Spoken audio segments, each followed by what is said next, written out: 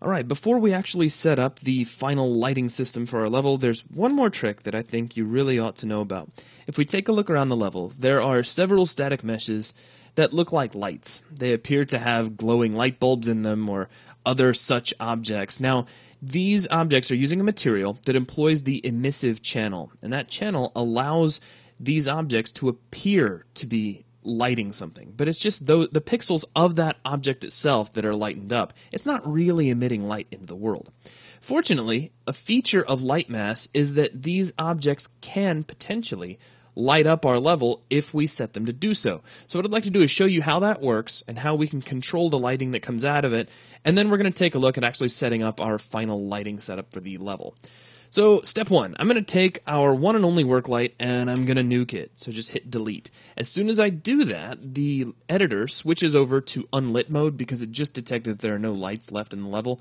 If I switch over to lit mode, everything is black, except for any material that is still using the emissive channel. So what I'm going to do is switch over to unlit mode for just a moment.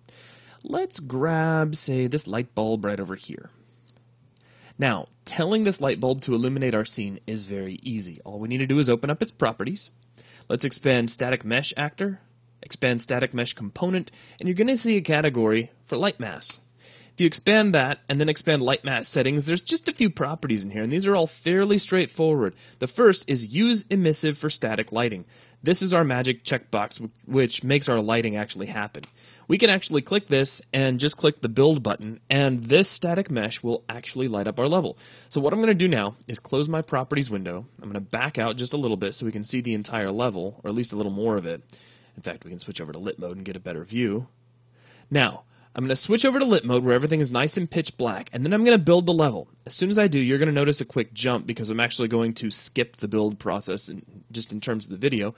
And when we come back, we'll see the result of this emissive lighting. So let's click build.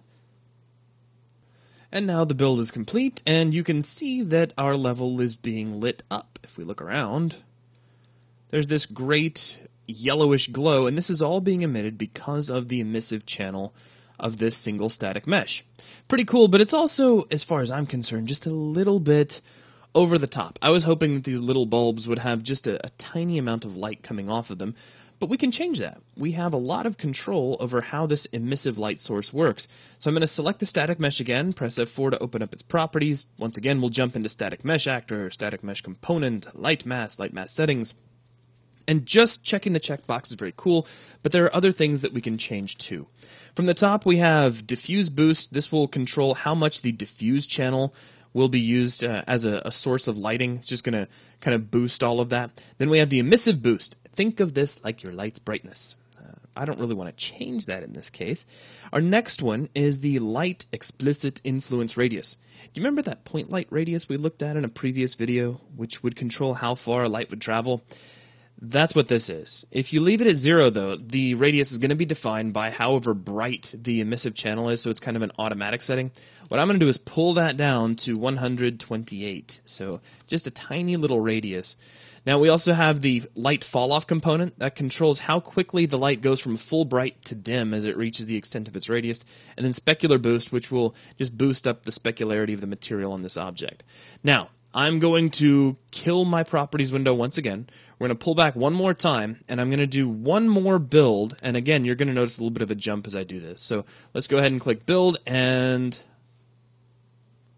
now that's done, and we can see that we just have this little tiny area of lighting on the wall instead of this great big area of yellow light firing out from a single static mesh.